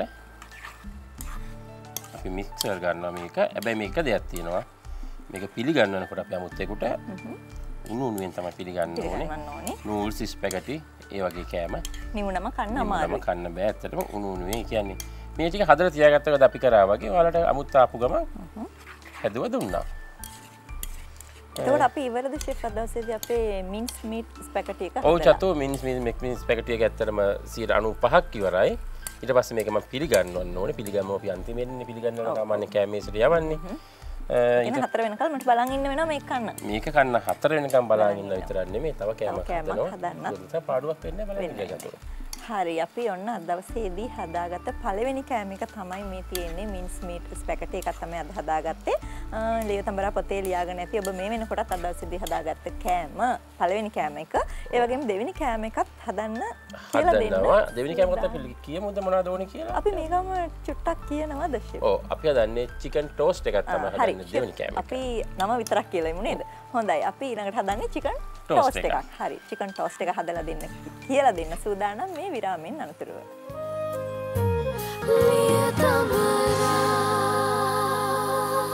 ඔබ දන්නවා ලියතඹරා තුලින් අපේ විවිධ වර්ගයේ කෑම වර්ග හදන හැටි ඔබට කියලා දෙනවා. ඒ විතරක් නෙමෙයි ලස්සන ඇඳුම් මහන විදිහේ හැඩ ගන්වන ආකාරය අපි ඔබට කියලා දෙනවා කියලා. ඉතින් අඟහරුවා දවසේදී ඔබ දන්නවා කවුද එන්නේ කියලා. ඉතින් ඔබට පේනවා බොහොම අපූර්ව ඇඳුමක් මෙතන තියෙනවා. ඉතින් ඒ කොස්ටියුම් එක ලස්සනට හැඩ ගන්වා ගන්න හැටි අද අපිට කියලා දෙන්නේ මෝස්තර නිර්මාණ ශිල්පී ශනිත් ප්‍රනාන්දු. ඉතින් ඔහුවත් මතක් කරන ගමන් අපිට කලින් සූදානම් අද දවසේදී අපේ කතා තේමාව ඔස්සේ අපිට කෙනෙක් කතා බහ කරන්න මේ වෙලාවේ දුරකථනය ඔස්සේ සම්බන්ධ වෙලා ඉන්නවා. ආයිබෝන් ඔබට ඔව් කතා කරන්න මම කතා කරන්නේ හදාගත්ත ළමයි ගැන කතා කරන්නේ අත්තම කියනවා නම් ඕනම අම්ම කෙනෙකුට ඕනම ළමෙක් තමුන්ගේ ළමෙක් වගේ කියන තමුන්ගේ ළමයා කියලා නැතිට ළමයක් තමුන්ගේ ළමෙක් වගේ තමයි මේ කරන්නේ. ඒක මගේ අත්දැකීමක් තියෙනවා. මගේ මල්ලිගේ දෙපෙක් කියනවා ළමාගාවලින් ඇත්තටම එයාගේ අම්මට වඩා මටත් ආදරේ. ඒකට මමත් එහෙමයි. මම එයාට පුදුම විදිහට ආදරේ කරන්නේ. අත්ම අස්තිලම කියන්නේ ළමෙක් කියලා නෑ. සමුගේ ළමෙක් වගේ තමයි මම බලාගන්නේ. සමහරින්ම කියන්නේ ඕනම ළමෙක් එහෙම හදාගත්තා නැත්නම් ඒක ලස්සන නෑ. ළමා ලෝකෙන්නත් ලස්සන නෑ. අත්තරම ළමන්ගේ ළමා ලෝකෙ ලස්සනට තියාගන්න. අත්තරම අපිට තියෙන ළමා ලෝකයක් තිබුණානේ. ඒ වගේ ළමන්ට දැන් ළමන්ට එම නැහැ නේද? දැන් ළමන්ට ඇත්තටම නැහැ. ඒකට අපි දෙන්න ඕනේ මේ වගේ ඒවා පෙන්නලා දෙන්න ඕනේ. ඒකෙන්ද අපි වෙන කරන්න හොඳ නැහැ කාගේ ළමයා වුණත් අනුන්ගේ ළමයා කොයි ළමයා වුණත් මොන જાති වුණත් ළමයා අම්මට ළමන් මොකක්ද ඕන මම කෙනෙකුට බොහොම ස්තුතියි ඔබතුමියට. ඉතින් ඔබතුමිය කියව විදිහටම මේ ලෝකේ ඉන්න හැම ළමයාම ළමයි වගේ අපි ළමයින්ට විදිහටම සලකනවා. අපි හැමෝටම කිසිම ભેදයක් නැහැ. මේ ළමයා තව කාගේද මේ ළමයා කාගේද අපිට අදාළ නැහැ. අපි හැම ළමයෙකුටම බොහොම ආදරය කරනවා. සමාජයේ අපි වෙන්න ඕනේ අන්න ඒ දේ. ඉතින් ඒ මතක් කිරීමත් එක්ක අපි ඉතින් සෝදානම් අපි ඔබට මතක් කළානේ. අද දවසේදී කවුද ඇවිල්ලා ඉන්නේ කියලා. දෙවෙනි පැය ආරම්භ වෙලා තින්නේ. අපි අවස්ථාව ලබා දෙන්න සෝදානම් ශනිත්ගේ පැත්තට. චතු ඔන්න අවස්ථාව තියෙනවා. ඔව් වසනා කිව්වා වගේ අපි අද දවසේදී දෙවෙනි පැය තමයි මේ විදිහට ආරම්භ කරන්නේ. ඉතින් ඔබ දන්නවා ආහාර හදන්න අපි පළවෙනි පැය විතරක් නෙවෙයි ආහාර හදන්න හැටි කියලා දෙන්නේ. පැය දෙකම කියලා දෙනවා. හැබැයි දෙවෙනි පැයේදී අපිට විශේෂ අමුත් එක්ක එනවා. අද දවසේදී අඟහරුවා දවසේදී අපිත් එක්ක එකතු වෙලා ඉන්නේ ඇඳුම් නිර්මාණ ශිල්පී ශනිත් ප්‍රනාන්දු. අපි අද දවසේදී අහලා බලමු ශනිත් අපිට මොකද්ද හදන්න කියලා දෙන්නේ කියලා. ශනිත් ආයිබෝන්. ආයිබෝන් චතු. ශනිත් අද දවසේදී අපිට හදන්න කියලා දෙන්න හදන්නේ මොන වගේ නිර්මාණයක්ද? ඔව් චතු අපි පොරොන්දු වුණා ගිය සතියේ මේ සතියේ ප්‍රකරන ටියුටෝරියල් එක ඇවිල්ලා 3D ක්‍රමයට හෝම් කමින් සාරි ජැකට් එකක් අපි කොහොමද කරගන්නේ කියන එක. සෝ ඒක තමයි අපි කරන්නේ අද හෝම් කමින් සාරි ජැකට් එකක් 3D ක්‍රමයට ඩිසයින් කරගන්නේ කොහොමද කියලා. දැන් මේ පේනවා අපේ හෝම් කමින් ජැකට් එක චතු මම එක පැත්තක් ෆිනිෂ් කරලා තියෙන්නේ. අනිත් පැත්ත අපි පෙන්වනවා කොහොමද 3D ක්‍රමය පාවිච්චි කරලා අපි කරන්න කියලා. බේසිකලි මේ ඩිසයින් එක හරිම පහසුයි. මම හැමදාම කියනවා වගේ ඩිසයින් එක මවද්දී සරල දේවල් අරගෙන තමයි මම ඩිසයින් එකක් නිම කරන්නේ. ඉතින් චතු මේ ප්‍රේක්ෂකින්ට දැන් පේනවා ෂෝල් එකයි ජැකට් එකයි දෙකම. මොකද මේක ලෙහෙංගා එකක් මම කරන්නේ skirt and blouse Indian style එකේ ස්කර්ට් ඇන්ඩ් බ්ලවුස් එකක්. ඒකට අපි පාවිච්චි කරන ස්කර්ට් එකක්, බ්ලවුස් එකක්, ෂෝල් එකක්. ෂෝල් එකේ තියෙන ලේස් එක තමයි අද අපි ජැකට් එකට ඇප්ලික් කරන්න යන්නේ චතු. ඉතින් අපි බලමු ඇප්ලික් කරන අවශ්‍ය දේවල් එතනදී අපේ ප්‍රේක්ෂකයන්ට තේරුම් ගන්න පුළුවන්. ඔයගොල්ලන්ට දැන් පේනවා මේ ෂෝල් එකේ ඩිසයින් එක ඔය ඩිසයින් එකම තමයි චතු අපි කට් කරලා අරගෙන ඇප්ලික් එක කරන්න යන්නේ. හොඳයි. ශනිත් කියන්නේ හැමදාමත් වගේ පොරොන්දු ඉෂ්ට කරන කෙනෙක්. එහෙම නේද? ගිය සතියේ අපිට පොරොන්දු වුණා ශනිත් මේ දවසේ මේ අද දවසේදී ඉතාමත් අලංකාරවත් සාරි ජැකට් එකක් එහෙම නැත්නම් හෝම් කමින් ජැකට් එකක් හදන්න කොහොමද කියලා දෙනවා කියලා. ඉතින් ශනිත් සූදානම්ින් ඉන්නවා දවසේදී මේ සාරි ජැකට් එක අලංකාරය වැඩි කරගන්න භාවිතා කරන්න ඕනේ ඒවා ටික පෙන්වන්න. අපි වෙනලා ඉමු නේද ශනිත්? ඔව් චතු අපි බේසිකලි අපේ සාරි ජැකට් එකට අපි පාවිච්චි කරලා තියෙනවා ට්‍රිමින්ග්ස් වගේක්. අපි දැන් අලුතෙන් ඔයගොල්ලන්ට දෙයක් කියලා තියෙනවා ට්‍රිමින්ග්ස් කියන මේ රේන්දා වර්ගයක්. මේ එක රේන්ද වර්ගයක් මම පාවිච්චි කරලා තියෙනවා. මේ අඳුමල රේන්ද වර්ග 4ක් විතර භාවිතා කරලා තියෙනවා අපි. එකෙන් දෙකක් අපි ළඟ තියෙනවා දැන්. අපිට එක පෙන්වන්න පුළුවන්. ඒ එකක් මේ අනිත් රේන්ද වර්ගය. ඊට පස්සේ ස්කර්ට් එක ඇඳලා අපේ නිරූපිකාව දකිද්දී ඔයගොල්ලන්ට තේරෙයි අනිත් අපි මොනවද භාවිතා කරලා තියෙන්නේ කියලා. මේ රේන්දෙම තමයි අපි දෙපාරකට මෙතන මේ ෂෝල් එකේ එජ් එකට අල්ලලා තියෙන්නේ. ඒ කෝනර් එක ෆ්‍රේම් කරලා තියෙන්නේ මෙන්න මේ ට්‍රිමින් එක අපි දැන් පෙන්නපු චතු. වගේම එක වර්ගයක් තමයි මෙතන තියෙනවා මේ ටසල් එක. ටසල් එක අපි පිටිපස්සට අල්ලලා ඒ ටසල් එක පිටිපස්සට අල්ලපු එකෙම උඩට අපි ෆිනිෂ් කරලා තියෙනවා. ඒ ට්‍රිමින් ඉතින් බොහොම සරල දේවල් අපි කරලා තියෙන චතු විතර ලොකු දෙයක් කරලා නැහැ බලද්දි. ඔව් ඒතකොට මේ තියෙන මොනවද? එතන ඉහාර ගියාම චතු දැන් මෙතන තියෙනවා අපිට බීඩ්ස් වර්ගයක්. ඒ ෆ්ලවර්ස් වගේ බීඩ්ස් වර්ගයක් තියෙන්නේ. මේ තමයි බීඩ්ස් වර්ගය අපි මුලින්ම භාවිතා කරන වර්ක් කරන. ඒ වගේම තව බීඩ්ස් වර්ගයක් තියෙනවා. ඕක රඳවන්න අපි පොඩි බීඩ්ස් වර්ගයකුත් පාවිච්චි කරනවා චතු. ඒකත් අපි බලමු දැන්. මේ තමයි ඊට වඩා ටිකක් පොඩි බීඩ්ස් වර්ගය. ඒකයි අපේ අනිත් ඉන්ග්‍රීඩියන්ට් එක බොහොම සිම්පල්. අපි කට් කරගත්ත ෆ්ලවර්ස් ටික. කුඩාවට කට් කරගත්ත ලස්සන ෆ්ලවර් එකක් තමයි මේ තියෙන්නේ. ඒ ඩිසයින් එකේ එන ෆ්ලවර්ස් චතු අපිට එක එක ක්‍රමයකට කපා ගන්න පුළුවන්. දැන් චතුට මෙතනින් අපිට පෙන්වන්න පුළුවන් අපේ ප්‍රේක්ෂකයන්ට අපි පොඩි ෆ්ලවර්ස්, ලොකු ෆ්ලවර්ස් ගොඩක් අපි කපා ගන්න තියෙනවා. ඉතින් රෙදි නාස්ති වෙන්නේ නැති වෙන්න රෙද්ද භාවිතා කරන්න පුළුවන් හැම දෙයක්ම චතු අපිට භාවිතා කරලා අඳුම අලංකාරය කරන්න පුළුවන්. හොඳයි. මේ ටික තමයි අද දවසේදී අපේ හෝම් කමින් ජැකට් එක ලස්සන කරන්න අපි පාවිච්චි කරන්නේ. ඉතින් අපි පටන් ගමු නේද ශනිත්? ඔව් චතු දැන් අපි ඉස්සලාම ජැකට් එක පොඩ්ඩක් ගලවලා ගන්න ඉස්සෙල්ලා අපි හැමදාම කරනවා වගේ අපි අපේ ප්‍රේක්ෂකයන්ට ගිය සතියේත් කිව්වා සාමාන්‍යයෙන් අඳින පුද්ගලයාගේ ශරීරයට තියලා ඩිසයින් එක කරද්දී ලේසි. දැන් මම කැමති ගොඩක් වෙලාවට එහෙම කරන්නේ. එතකොට ලස්සනට බැලන්ස් එකක් ගන්න පුළුවන්.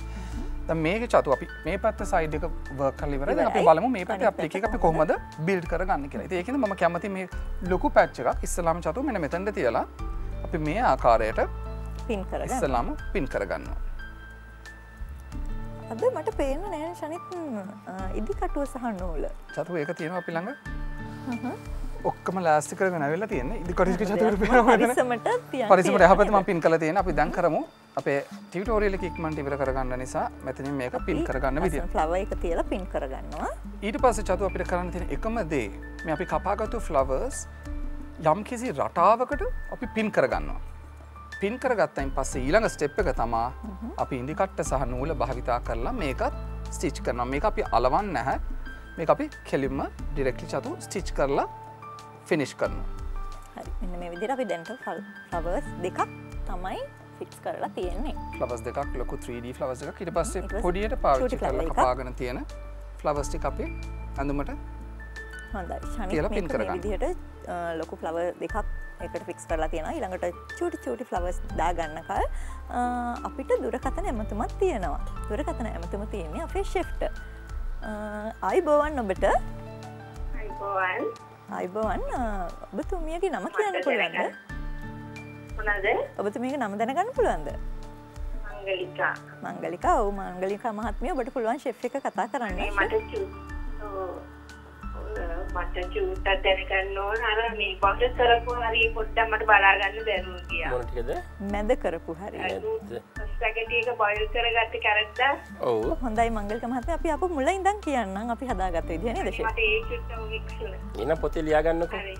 ඔව් දැන් පොතේ ලියාගෙන ස්පැගටි එක අපි සාමාන්‍ය දන්න ස්පැගටි වතුර තියලා අපි ඉස්සර වතුර තුනකට ස්පැගටි එක දාලා තඹගත් ස්පැගටි ටික ඊට පස්සේ ලූණු කැරට් සුදු ලූණු ඒ වගේම අමු මිරිස් අපි පොඩියට කපා ගත්තා. කපාගෙන ඉවර වෙලා වෙනම අර තඹගත්ත ස්පැගටි ටිකක් වතුර පෙරාගෙන වෙනම භාජන ලිපේ තියලා බටර් ටිකක් දාලා රත් කරලා අර කපාගත්ත ද්‍රව්‍ය ටික ඔක්කොම දාලා ටෙම්පරාදු කරා කුකුල් මසුත් ඒකට එකතු කරලා බරගත්තා.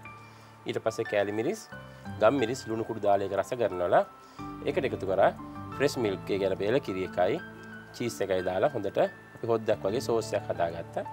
ඊට පස්සේ හදාගත්ත සෝස් එකට තමයි එකතු කරගත්තේ තඹගත්ත ස්පැගටි ටික. ඔන්න ඔච්චර කරේ.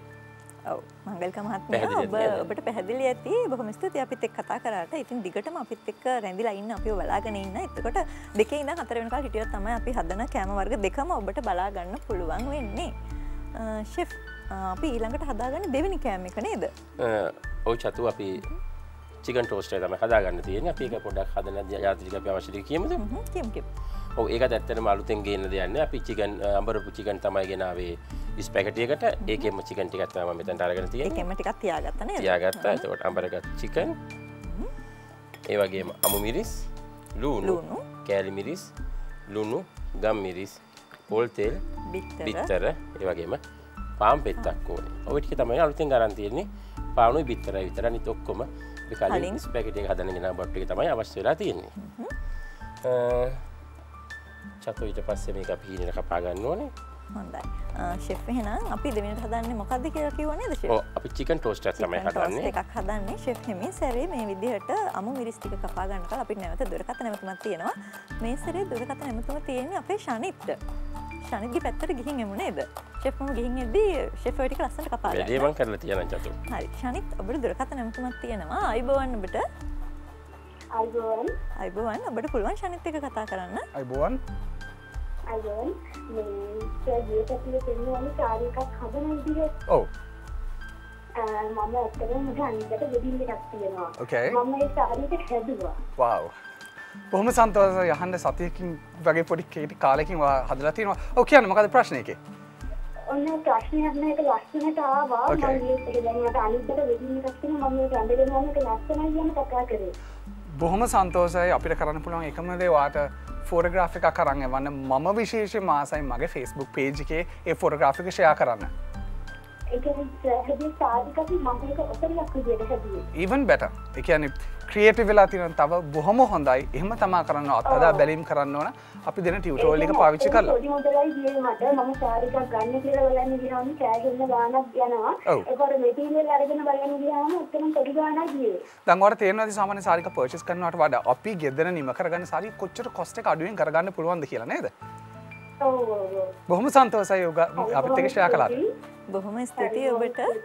ඔව් ඔබට බොහොම ස්තුතියි. ඉතින් ශනිත් වගේම අපිට බොහොමත්ම සතුටුයි අපි කියලා දෙන දේවල් වලින් කවුරුම හරි කෙනෙක් මේ වගේ දෙයක් අත්හදා බලලා අපිට ඒ දේවල් කියනවා නම් ඔබගේ සතුට අපිත් එක්ක බෙදා හදා ගන්න ඕනේ. ඇත්තටම අපිට ගොඩක් සතුටුයි. එහෙම නේද ශනිත්? අනිවාර්යයෙන්ම හරි සතුටුයි චතු. ඒක තමයි අපි බලාපොරොත්තු වෙන එකම දේ නේද? හරිම. චතු දැන් අපේ ශනිත් එහෙනම් මේ ෆ්ලවර් එක හැමින් මහ ගන්නවද ඒ විදිහට? ඔව් දැන් අපි කරන්නේ ඔයගලන්ට පේනවා ඇති ඉන්දිකට්ට සම්නූල භාවිතා කරලා අපි ෆික්ස් කරගන්න ෆ්ලවර්ස් ටික ඔහොමම ජැකට් එකට මහ ගන්නවා. හරි ශනිත් මේ ටික මේ විදිහට හැමින් සැරේ මහ ගන්නවා. මම සූදානම් ශනිත් නැවතත් ෂෙෆ් ඉන්න පැත්තට ගිහිල්ලා එන්න. ඕකේ. ෂෙෆ් අපි මේ පැත්තේ ඊළඟට මොකද කරන්නේ? ඔව් චතු අමිරිස් ටික අපලා තියෙනවා. ඒ වගේ ලුණු ටික පොඩ්ඩක් බිසි මේ වෙලාව චතු ඒකයි මේ අමිරිස් කැපුවා. කතා කරන්න බැරි තරම් බිසිද නෑනේ. ටුක්ටක් කතා කරමු නේද? හරි නෑ තව. හරි. ලුණු කපා ගත්තා. අමිරිස් කීනේට කපා ගත්තා. ඒ දෙකම අඹර ගත්ත චිකන් ටිකට ඒක දානවා. ඊට පස්සේ වෙනද වගේ මම බිත්තරයක් කඩන් තියන වෙනම ඒකත් මේකට දානවා. එදා කිව්වා වගේ ෂෙෆ් මේ කුකුලගේ උපත සහ උපත දෙකම එකට තියෙනවා. ඊට පස්සේ මේකට දැම්මා ලුණු කුඩු ටික. ලුණු අවශ්‍ය ප්‍රමාණය ලුණු දැම්මා. ගම්මිරිස් චුට්ටක් දාමුනේ ගම්මිරිස් දැම්මනේ. ගම්මිරිස් චුට්ටක් දැම්මා. ඊට පස්සේ චතු කරන්න තියෙන්නේ ඒක හොඳට කලවම් කරගන්න. හොඳට කලවම් කරගන්න ඕනේ ඒක. එතකොට ෂෙෆ් අපිට මේ කෑම වර්ග දෙකම එකට කන්න පුළුවන් එකක්ද? පුළුවන් එකට කන්නත් පුළුවන් වෙනම කන්නත් පුළුවන්. මං කියනවා හවස තේකට උනත් මේක කන්න පුළුවන් කියලා. හරි. මේක කාලා මදි වුණොත් මේක කන්නත් පුළුවන් නේද? මේක රැයට කන්න මේක හවසට කන්න. හරි. අපි හොඳට මේ අඹරගත්ත චිකන් ටිකට දාලා තියෙනවා ෂෙෆ් ලුණු. ඒ වගේම බිත්තරයක් දැම්මා. බිත්තර දැම්මා ලුණු දැම්මා. අමු මිරිස් දැම්මා ගම් මිරිස් දැම්මා දාලි වෙලා හොඳට මේක මික්ස් කරගන්නවා. ඊට පස්සේ මොකද කරන්නේ? ඊට පස්සේ චතු කරන්න තියෙන්නේ අපි අලංකාරයට ගෙනාවේ තාම තාමනේ අලංකාරණයට ඇත්තටම අවශ්‍ය වෙන්නේ මේ ಜಾති දෙකටම එකම දේ තමයි අලංකාරණයට අවශ්‍ය වෙන්නේ. ඒකයි මම කිව්වේ අපි හදන කෑම වර්ග දෙකට වෙන වෙනම ගේන්න යන්න ඕනේ නෑ බඩු මුට්ටු. එකපාර ගෙනාවොත් එහෙම දෙකම එකට හදා ගන්න පුළුවන්. දෙකම එකට හදා ගන්න පුළුවන්. ඔව්. චතු දැන් චිකන් එකත් මම හදාගෙන ඉවරයි. අපි මෙන්න මේ විදිහට චිකන් එකත් මික්ස් කරගෙන ඉවරයි. ඊළඟට කරන දේ කියලා දෙන්න කලින් සෝදානම් අපි කෙටිම කෙටි විරාමයකට ගිහින් එන්න.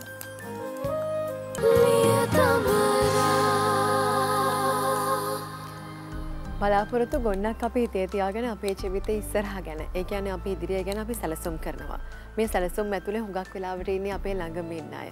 අපි විශ්වාස කරනවා අම්මා තාත්තා, දරුවෝ, ස්වාමිපුරුෂයා, බිරිඳ අපි හැම කෙනෙක්ම මේ සිහින තුළ මේ අරමුණු ඇතුලේ ඉන්නවා කියලා. මොකද අපි මේ හැම දෙයක්ම කරන්නේ ඕන් වෙනුවෙන්, අපි වෙනුවෙන්, තමන්ගේ අය වෙනුවෙන්.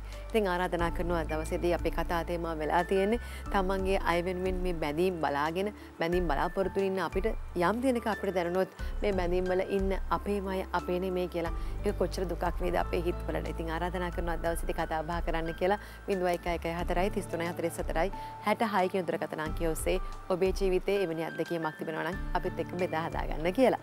හොඳයි. ඉතින් අද දවසේදී අපේ ෂෙෆ් අපිට හදනවා කියලා දුන්න පළවෙනි කෑම එක හදලා ඉවරයි. දැන් දෙවෙනි කෑම එක හදමින් ඉන්නේ.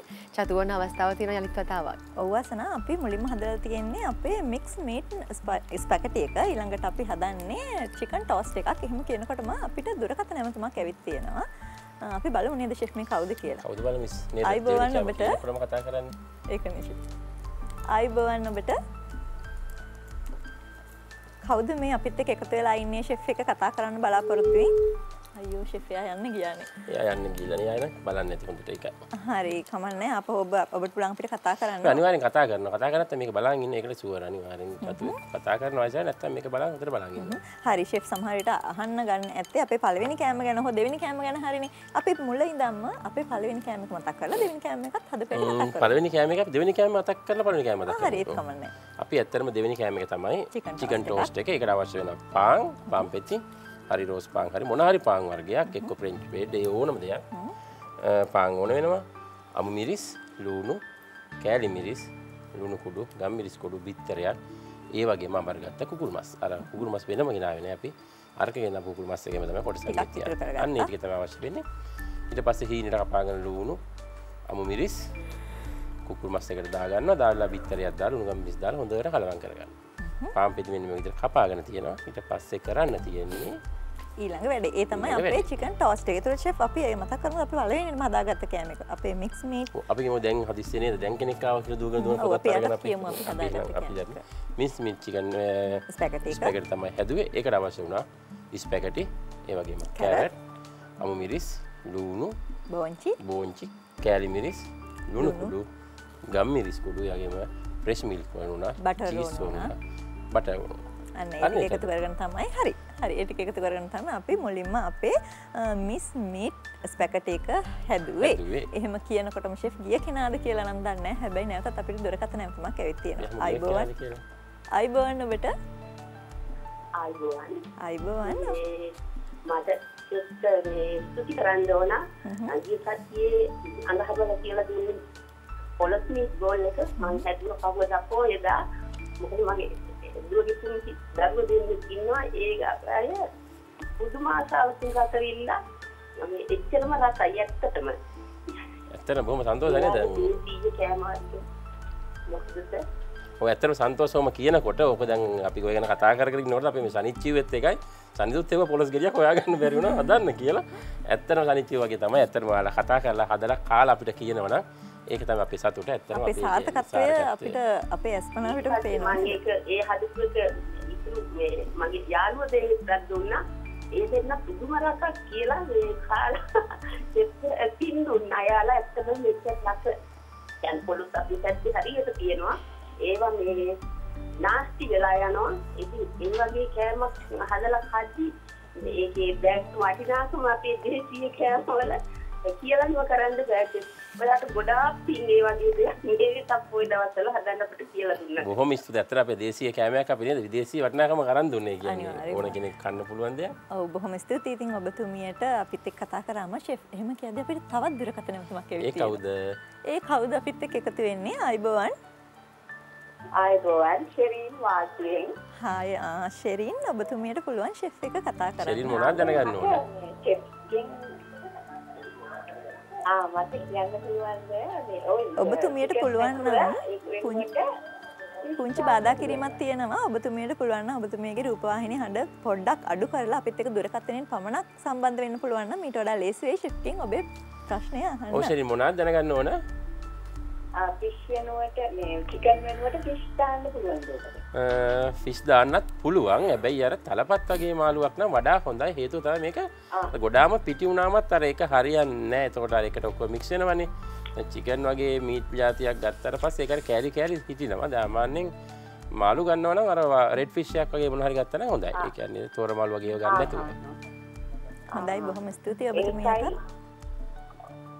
ඔව් තවත් ප්‍රශ්නයක් ඔය වෙන හදලා බලලා අපිට කියන්නකෝ නේද? හොඳද කියලා? අනිවාර්යයෙන්ම.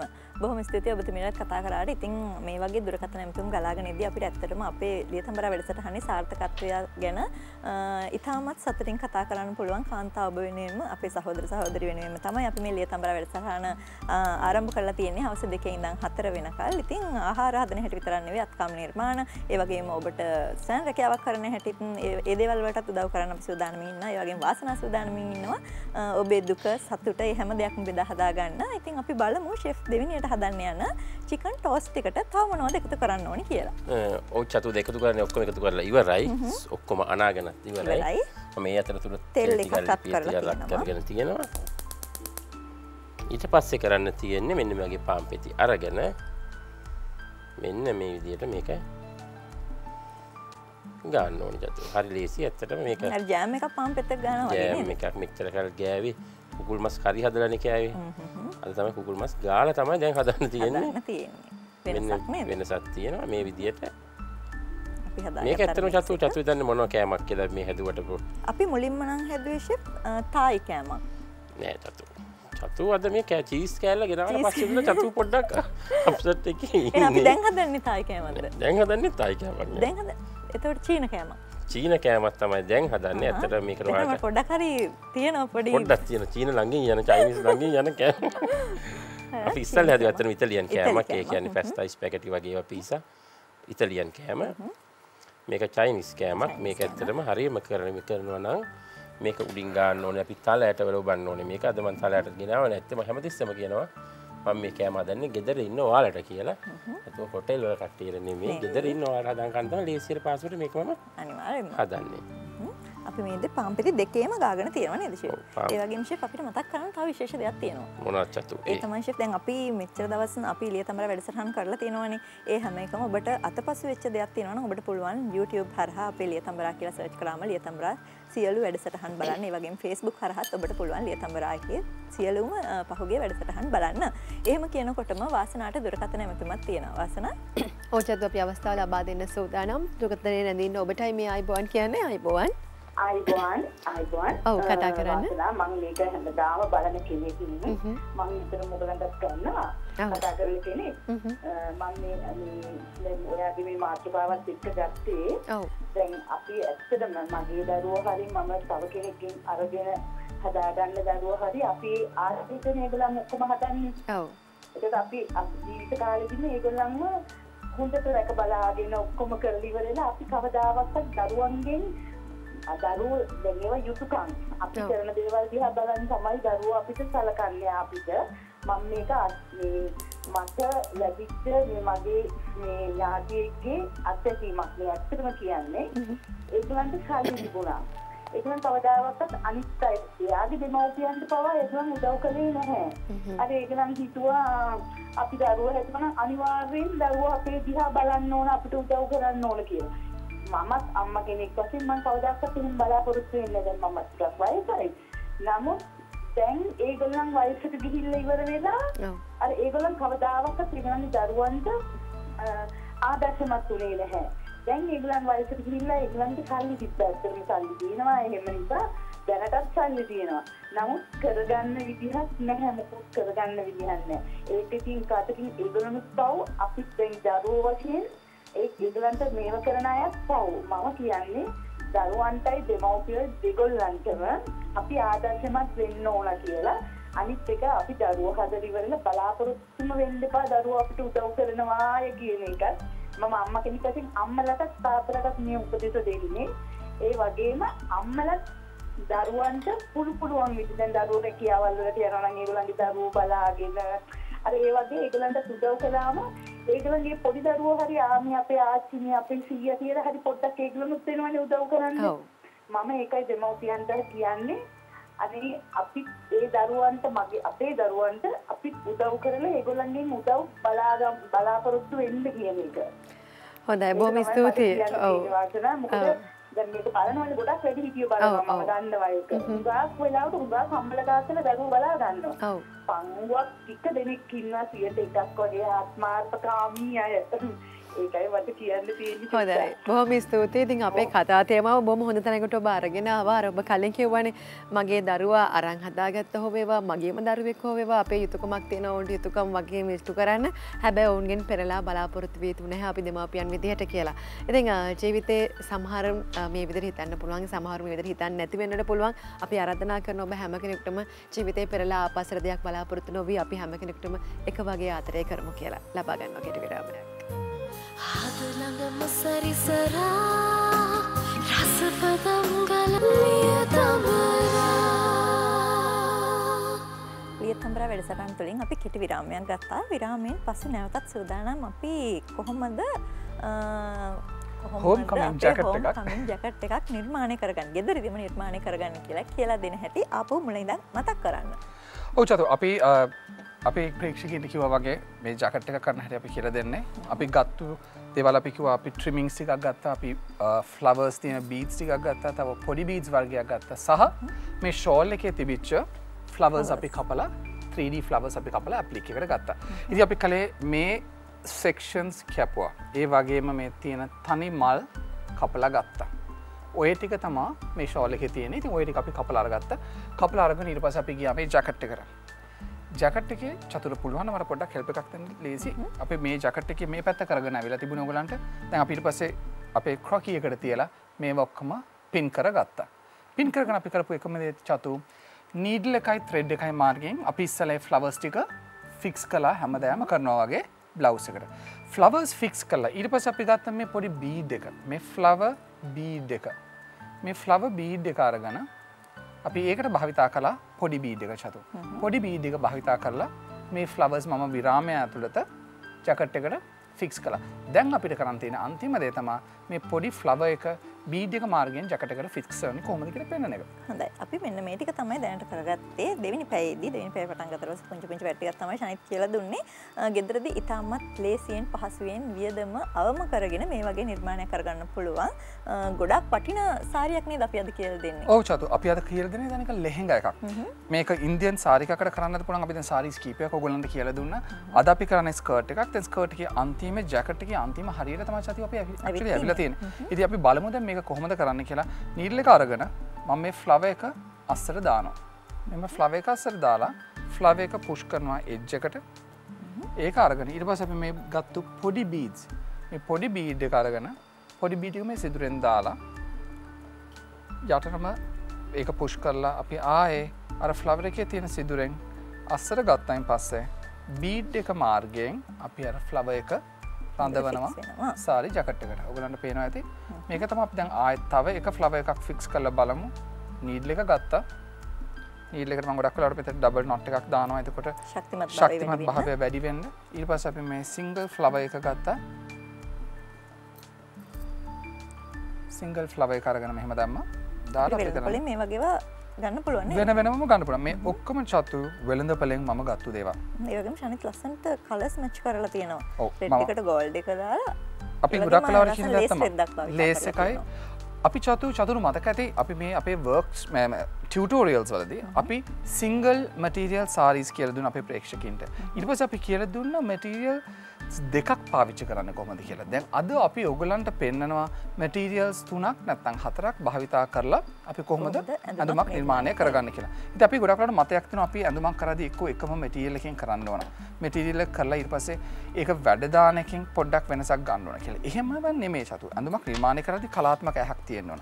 වර්ණ සංකලනය අපි හැමදාම කතා කරන දෙයක්. අදත් දැන් අපි කතා කරේ වර්ණ සංකලනය පිළිබඳව. ඒ අංග උපාංග ලස්සනට මැච් කරාම ලස්සන අවුට්ෆිට් එකක් හදාගන්න පුළුවන්. දැන් අපේ සාරි ජැකට් එකත් රෙඩි. ලෙහෙංගා ජැකට් එක. ශානිත් දැන් මේ ඔක්කොම රෙඩි කිව්වම මම හිතනවා මෙහෙම දෙයක් ගන්න. දැන් වෙනද බලේ අපි දන්නවා මේ වගේ ලෙහෙංග එකක් ගන්න ගියොත් ලොකු වියදමක් අපිට දරන්න සිද්ධ වෙනවා.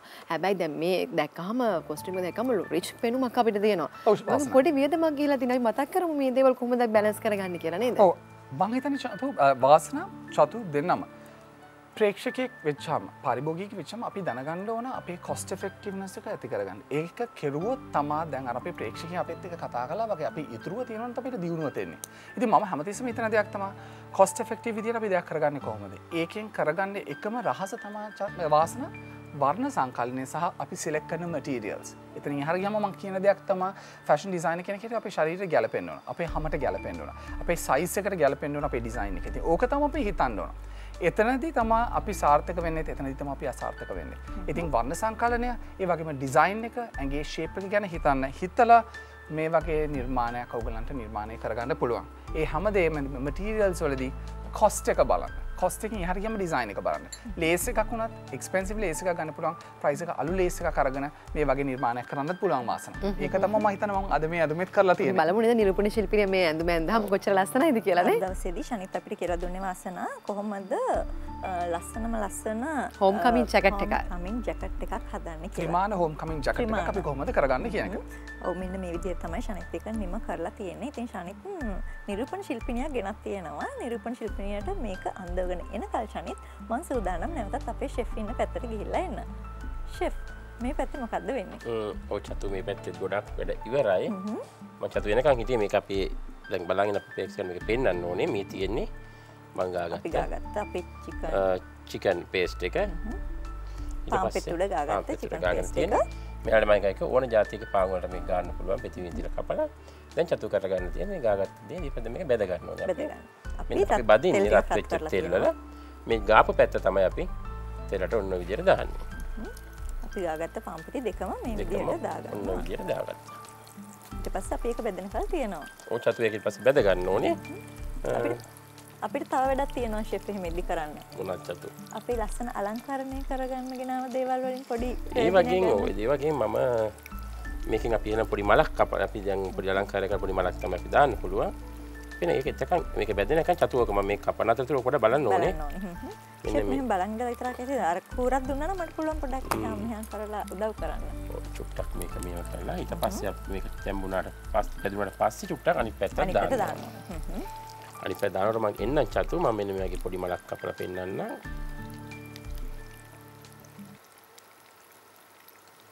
චතු දැන් අනිත් පැත්ත දාන්න එපා. හරි.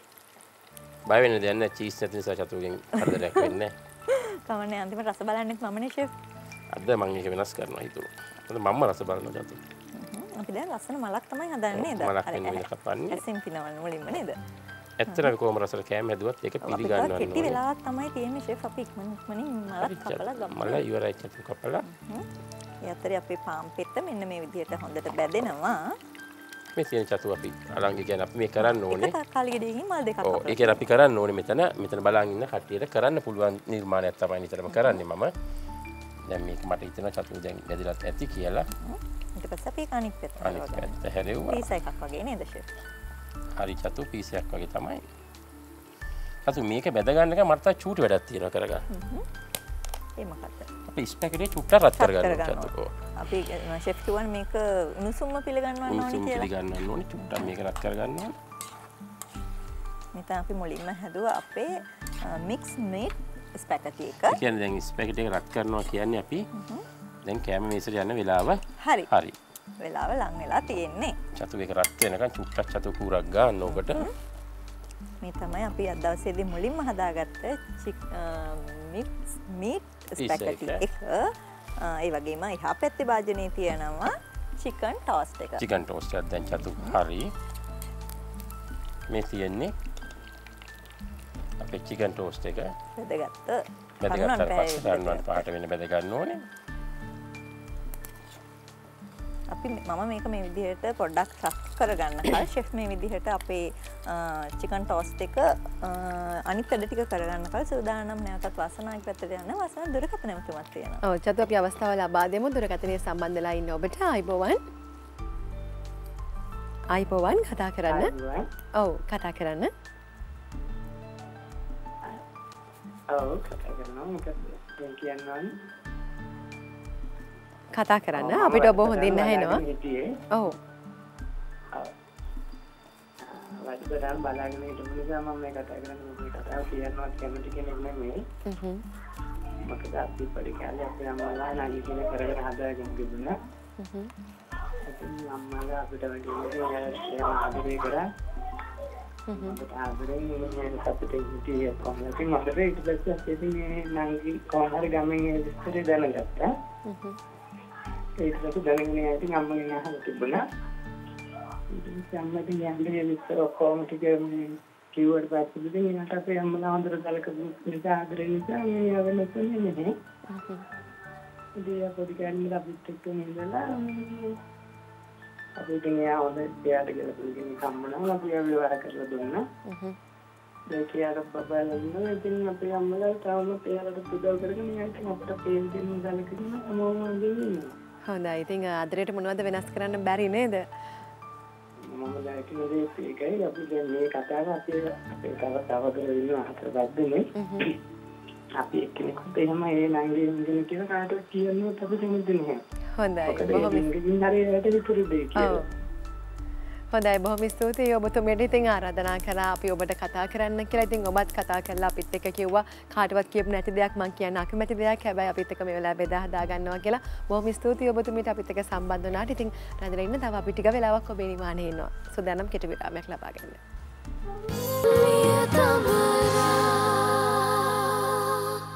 විරාමයෙන් අනතුරු ඔබ නැවතත් ලියතඹර වැඩසටහනත් එක්ක ලියතඹර වැඩසටහනේ අවසාන මොහොතේ තමයි අපි දැන් මේ ඇවිත් තියෙන්නේ. ඉතින් ඔබ දන්නවා අද දවසේදී අපි විදේශීය කෑම වර්ග දෙකක් හදන හැටි කියලා දුන්නා. එකක් තමයි මින්ස් මීට් ස්පැගටි එක. ඒ වගේම තමයි දෙවෙනි එක තමයි අපේ චිකන් ටෝස්ට් එක. ඉතින් දැන් දෙකම හදලා ඉවරයි. ඔබට පේනවා ඇති තාමත් ලස්සන අලංකාරවත් මල් දෙකක් මලක් හදලා තියෙනවා. ෂෙෆ් දැන් මේ දෙක ලස්සන ඩිස්ප්ලේ කරලා තියෙනවා නේද ෂෙෆ්? ඔව් දැන් කෑම මේසෙට ඉවරයි අපි කෑම. කෑම මේසෙට ඉවරයි. හොඳයි අද දවසේදී මේ වගේ කෑම වර්ග දෙකක් හදන්න කියලා දුන්නාට බොහොමත් ස්තුතියි ෂෙෆ්. ලබන සතියේදීත් අපි මේ වගේම රසවත් ගුණවත් විදේශීය කෑමක් හදලා දෙන්න සූදානම්. දැන් මම සූදානම් අපේ ෂනිත් ඉන්න පැත්තට යන්න. ෂනිත් මේ පැත්තේ වැඩ කටයුතු ඉවරයි නේද? ඔව් චතු අපේ 3D ඇප්ලික් එක කරපු ජැකට් එක ඇඳලා අපේ නිරූපිකාව හෝම් කමින් බ්‍රයිඩ් කෙනෙක් හැටියට ලෑස්ති වෙලා ඉන්නවාද?